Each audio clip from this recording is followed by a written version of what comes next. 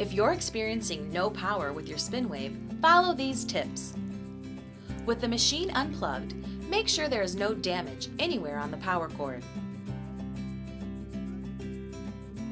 Check to see if the outlet is working. You can test this by plugging something small like a cell phone charger into the outlet. Often homes have several outlets on the same breaker, and the breaker can be tripped if multiple appliances are plugged into those outlets. Try using an outlet in a different area or resetting any tripped breakers. Remember, you can only turn the power on when the unit is reclined first. Plus, when put upright, your SpinWave will always turn off automatically. Lastly, the pads will stop spinning if there is too much resistance from pushing toward the floor or stepping on the top. Simply put the unit upright, then unplug it and plug it back in to reset. We hope these few tips get you back to cleaning.